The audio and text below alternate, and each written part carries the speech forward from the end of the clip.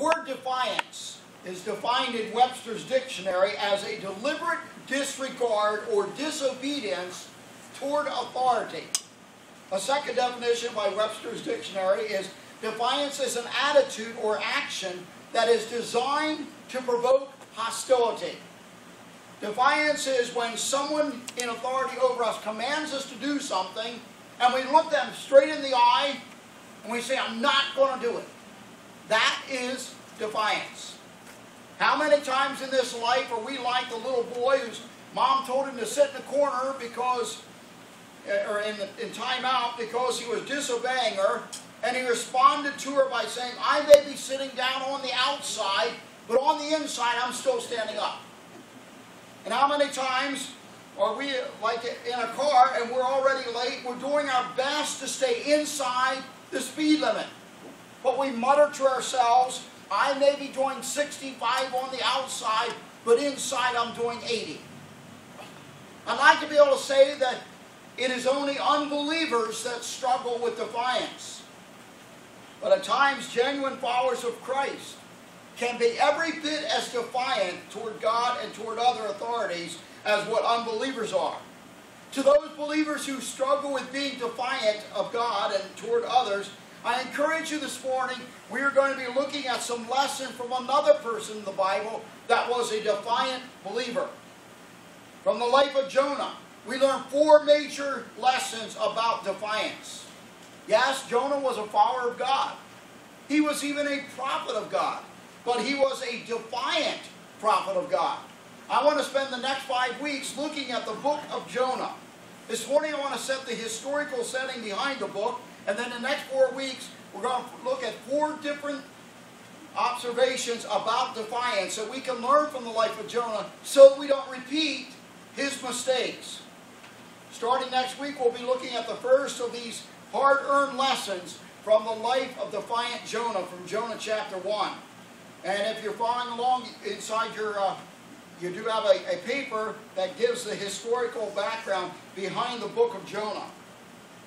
Most scholars believe that this book was written by Jonah, but what do we know about Jonah? Well, we know that Jonah, the name Jonah means dove. I've had several people ask me, they say, why did you name your dog Lucy? Because I like what it means. I actually looked up what names meant. And the name Lucy means light. Well, the name Jonah means dove. His father's name was Amittai, according to Jonah chapter 1, verse 1. He was from a place called Gath-hepher, which is mentioned in Joshua 19, verse 13, which was located 3 miles northeast of Nazareth, which is where Jesus was raised. Jonah served as a prophet, according to 2 Kings 14:25, in the northern kingdom of Israel in the days of Jeroboam II, who was one of the kings of Israel that reigned from 793 to 753 BC. Amos and Hosea also prophesied during the reign of Jeroboam II, though we don't know if they knew each other or not. They probably did. But Jonah is the only prophet that Jesus himself directly likened himself. Jesus likened Jonah's experience in the belly of the great fish with his own death, burial, and resurrection. In Matthew 12, verse 40, Jesus said, for as Jonah was 3 days and 3 nights in the belly of a huge fish, so the Son of Man will be 3 days and 3 nights in the heart of the earth. Now, as most of us know, Jonah was commissioned by God to preach God's message to the people of Nineveh, which was one of the most important and yet wicked cities of all of the Assyrian Empire. It was the capital of Assyria. Jonah's responsibility was to warn the people of Nineveh that God was about to judge their sins. But what all we know about the city of Nineveh? Well, every now and then we will have a missionary come in to speak to our church, and they'll share what their country or the city that they're going to be going to was like. Well, I want to do that with the book of Jonah. The city of Nineveh was about 500 miles northeast of Israel. It had been named after its founder, Nimrod, and thus it's called the city of Nineveh. The name Nimrod means fish. One of the sad features of the people of Nineveh is they actually worshipped fish god. Can you believe it? They worshipped 2 idols that were both in the shape of a fish. The Ninevites worshipped Nancy, which was a goddess of fresh water, and a fish god named Dagon.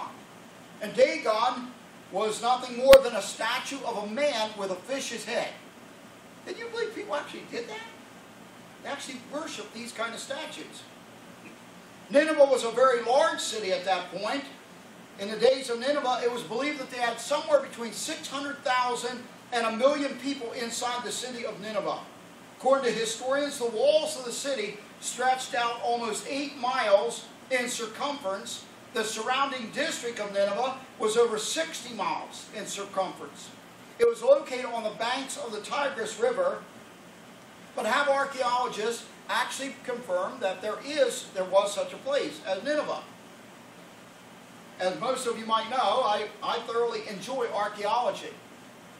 I am very intrigued by the archaeological discoveries that have been made by man over the years that back up God's book, the Bible. When the city of Nineveh was excavated by archaeologists, thousands of clay tablets were discovered, which made up the library of King Ashurbanipal of Assyria, who reigned in 650 BC. In 1872, these tablets were deciphered by a man named George Smith of the British Museum. He found sets of 7 tablets which told the story of creation, called the Creation Epic. On these 7 tablets, it backed up the biblical account of 7 days of creation, 6 days when God created, and 1 where God rested. Also found in excavations at Nineveh was a little seal that's now in a British museum that showed a tree in the center, a man on one side, a woman on the other side, and an erect serpent standing behind the woman. Also found at the city of Nineveh's excavations were clay tablets which describe the Babylonian account of Noah's flood. But what actually happened to the city of Nineveh?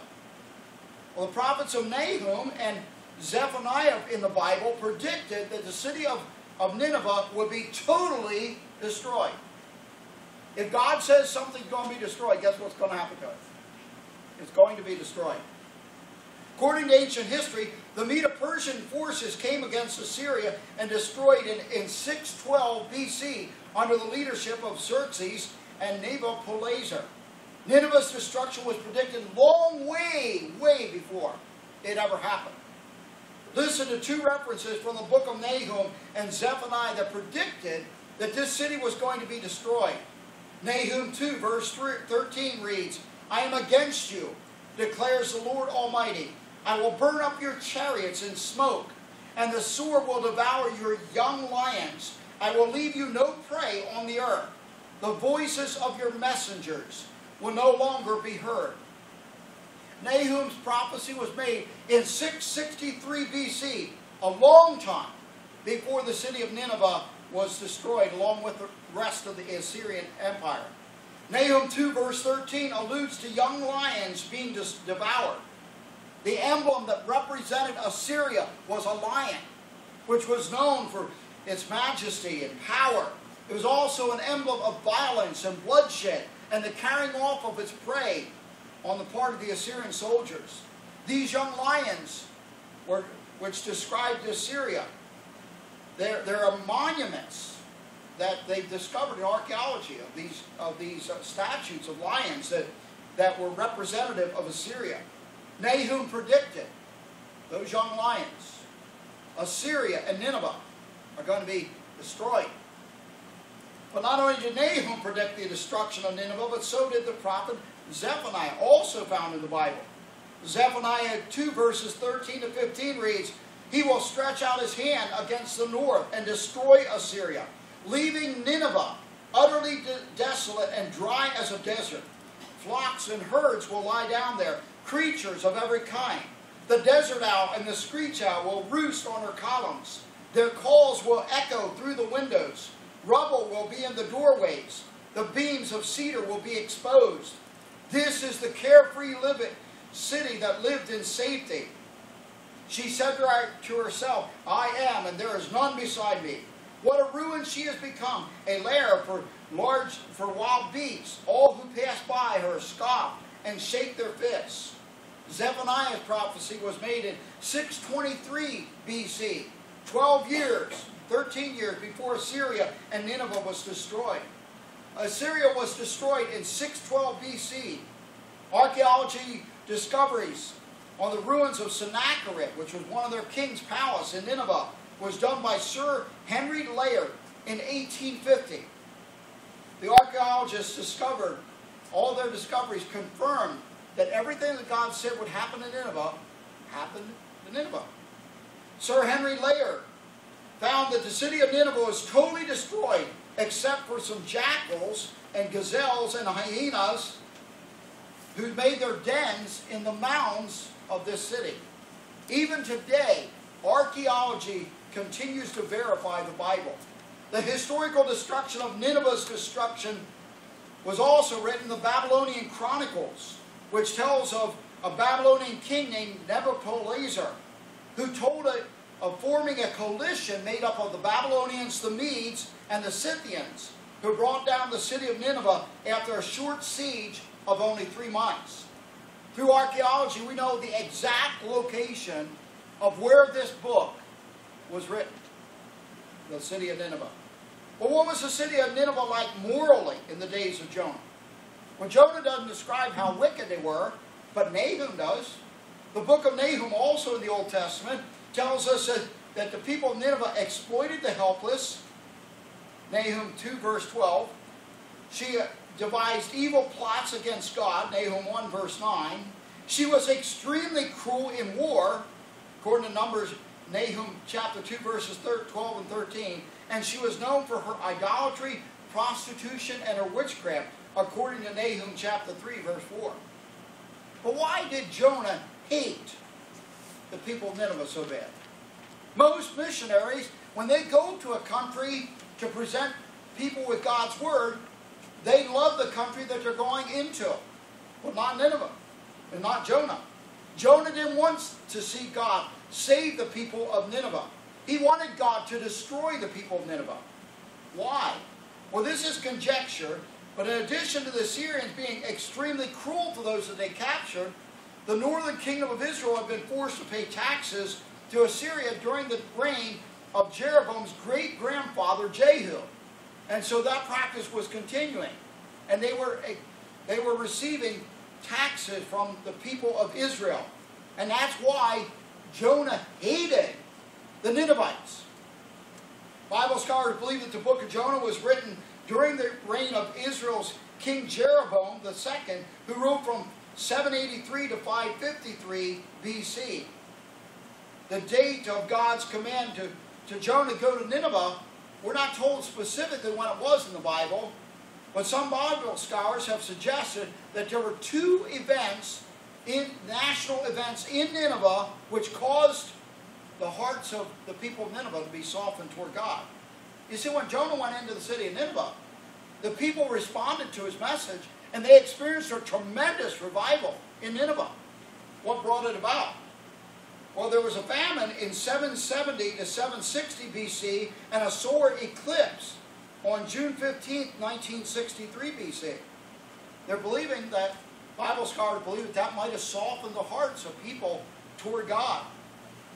Before this coronavirus epidemic's over, we might see some hearts softened toward God. The greatest thing that could possibly come out of the coronavirus epidemic is that people will once again turn their hearts back toward God. That they'd once again realize that God is the source of every blessing in their lives. I would again remind you of 2 Chronicles 7 verses 13 and 14, where God said, "When I shut up the heavens so that there is no rain, or command locusts to devour the land, or send a plague among my people, if my people who are called by my name will humble themselves and pray and seek my face and turn from their wicked ways, then I will hear from heaven and will forgive their sin and will heal their land." We do not know with any certainty, but the coronavirus could be used of God to turn people back to himself. Wouldn't it be great to see God transform our entire country and world through a little virus? God could do it. The book of Jonah was written to, and not only the nation Israel, but also to people everywhere. This book that we're going to be studying is relevant not only because it took place years back, but it's every bit as relevant today in our lives. There are three major purposes behind why God gave us the book of Jonah. First off, to reveal that salvation is from God. God saved not only the people of Nineveh, but He saved Jonah out of the belly of a fish. How many times have you and I experienced God sparing us from a serious accident in a car? How many times have we been saved from a serious medical issue, like a heart attack or stroke, and God saved us and raised us back up? That's what we're looking for God to do in John's life. Salvation comes from God. Not only were the people of Nineveh saved, but also Jonah was saved out of the belly of the fish. Second purpose behind why God gave us the book of Jonah was to show that salvation is to be given to everyone who will repent of their sins. Isaiah 55:7 reads, "Let the wicked forsake his way, and the evil man his thoughts. Let him turn to the Lord, and He will have mercy on him, and to our God, for He will freely pardon." The book of Jonah shows us that everyone who repents of their sins will receive forgiveness from God. Proverbs 28:13 says, "He who conceals his sins does not prosper, but whoever confesses and renounces them finds mercy." And then third, the book of Jonah was given to teach us that the message of God's grace and forgiveness should not be held back from anyone.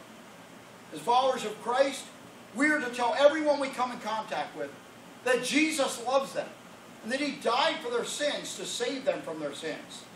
The message of God's plan of salvation is not meant to be kept back.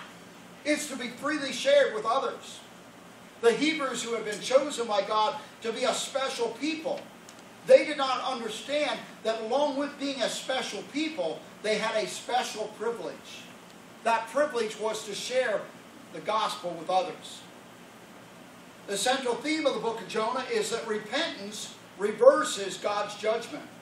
You might remember that the word repent means to do an about-face. When a person genuinely repents of their sin, they're headed this way with their life, and they head back toward God. 2 Peter chapter 3, verse 9 says, "The Lord is not slow in keeping His promise, as some understand slowness. He is patient with you, not wanting anyone to perish, but everyone to come to repentance." Have you ever wondered, why hasn't Jesus already come back? He's been gone for nearly 2,000 years. 2 Peter 3:9 says, God is not slow. He is giving everyone the opportunity to repent. God is giving man ample opportunity to turn back to Him. In Ezekiel chapter 18, verse 23, God asks these two questions. He says, "Do I take any pleasure in the death of the wicked? Declares the sovereign Lord. Rather am I not pleased when they turn from their ways and live?" In the book of Jonah, we see a central message. Repentance results in the reversal of God's judgment. God doesn't get any pleasure at all out of destroying man. He wants us, as a human race, to turn back to Him. There are two miracles that are spoken of in the book of Jonah that cause liberals to doubt the historicity of the book of Jonah. First is the swallowing of Jonah, which we'll deal by a great fish. We'll deal with that next week. But there was a second miracle, and that was that there was a citywide revival that took place in Jonah's day. Critics of the Bible say there's no evidence that a repentance on such a large scale ever took place in Nineveh. However, archaeologists found again. They found a letter by the name of a man by the name of Adad Nero III, who lived from 810 to 782 BC. He was a king of Assyria. He wrote a letter to a governor named Gehazi as he spoke of holding a day of repentance by royal decree. Now we all know that after the revival in the days of Jonah, it was short-lived. A generation later, after this great revival that's recorded in the book of Jonah, the book of Nahum was written. And Nahum tells us that the entire city was destroyed by God. If people reject God's mercy, we sang today of God's grace and His mercy. If they reject God's mercy, they will face God's justice. The key phrase in the book of Jonah comes out of the key verse, which is Jonah 2 verse 9, which reads, "Salvation comes from the Lord." If you're a follower of Jesus Christ, and you know Him as your Lord and Savior, you're saved. The Bible says, and where did you get that salvation from? You got it from God. The prominent people in the book of Jonah include Jonah, the ship's captains and sailors, and the people of Nineveh. And I printed out for you a suggested outline of the book of Jonah by Edgar James. I want to close this introductory message on the book of Jonah by sharing with you some of the more important lessons from the book of Jonah. Lesson number 1 from the book of Jonah: don't ever try to run away from God's plan for your life. God has a plan for your life. Just like He had a plan for Jonah's life. Jonah thought that he could escape God's plan. But that simply was not true. Jeremiah the prophet put it like this in Jeremiah 29, verses 11 to 13. "For I know the plans I have for you, declares the Lord. Plans to prosper you and not to harm you. Plans to give you a hope and a future. Then you will call upon me and come and pray to me, and I will listen to you. You will seek me and find me when you seek me with all of your heart." God has a plan for our life. And we better not resist His plan for us. If God's sending you to Nineveh, you better go to Nineveh. If not, you might end up in the belly of a fish too. Lesson number 2 from the book of Jonah. As a follower of Christ, don't pattern your life after Jonah. If you want to follow anyone, follow someone like the Apostle Paul. Don't follow Jonah, because he wasn't a good example to anyone. His attitude and his defiance was not something you want to follow. Lesson number 3. God can send a revival even in the midst of the most godless of cities. If God could send a revival into the city of Nineveh, He could send a revival into any city, regardless of its wickedness. God can send a revival even in the midst of godless cities. What's our part? To pray for God to do just that. Pray and ask God to send a revival, not only into the cities overseas, but the cities in America today. Each one of us needs to cry out like the psalmist did in Psalm 85, verses 4 to 7. The psalmist said, "Restore us again, O Lord, our God, and put away your displeasure toward us. Will you be angry with us forever? Will you prolong your anger through all generations? Will you not revive us again, and your people, so that your people may rejoice in you? Show us your unfailing love, O Lord, and grant us your salvation." We need to pray and ask God to send a revival into our world. And lesson number 4 from the book of Jonah: the grace of God can reach even the most depraved and vile of sinners. No one is beyond the grace of God. The people of Nineveh, they were a wicked, callous, defiant people. And yet God saved them. I had shared this illustration in a previous message, but I believe it's worthy of repetition. This illustration comes out of the life of a missionary named Robert Moffat. When Robert Moffat went as a missionary to Afrikaner's tribe, the people of Cape Town, Africa, South Africa, never again expected to see him. They told Robert Moffat, "This extremely wicked man named Afrikaner, he's going to use your skull as a drinking cup." Afrikaner had lived in a section of South Africa called Mamaqualand. Afrikaner was such a hardened person that the governor of Cape Town had offered a $500 reward for him, dead or alive. People were in sheer terror in South Africa because of a man named Afrikaner. But Afrikaner's reputation did not stop Robert Moffat from sharing the gospel with him. Robert Moffat's very first convert in Cape Town was Afrikaner. Later, Moffat took him to Cape Town with him, When the colonial ruler saw this savage changed into a humble Christian man, he said, "What a miracle! This is the eighth wonder of the world." God delights in taking the most horrible, wicked person on the earth and making them into a saint of God. The book of Jonah teaches us that absolutely no one is beyond the grace of God. Remember that the next time you think someone's too wicked to be saved. What God did in the life of Africaner, He had previously done in the people of Nineveh. And what God did in the people of Nineveh, He's still doing today in and through the message of the gospel. Every time that you read the book of Jonah, from here on out, don't forget this lesson. God can save anyone, regardless of how wicked they are. God can reach those who are wicked today just as quickly as He reached the entire city of Nineveh. Keep sharing the message of salvation. Don't stop. The message is too good to keep to ourselves. We're gathered together not only to worship God, but to edify ourselves and to go forth back into our world and say, God has a message. God loves you and He wants to save you from your sins. Share with them the message of salvation. You never know when God's going to use something that you say to reach another person with the gospel. Let's close with a word of prayer, followed by singing, "Make Me a Blessing." Let's pray. Father God, we want to thank You and praise You that You've given us this opportunity to come together to remind ourselves of the book of Jonah and the lessons that we can learn from this great book. We ask, Lord, that You would empower us with the message of Your truth. And help us, Lord, to be faithful to proclaim the gospel to those we come in contact with. We pray in Christ's name. Amen. Join me.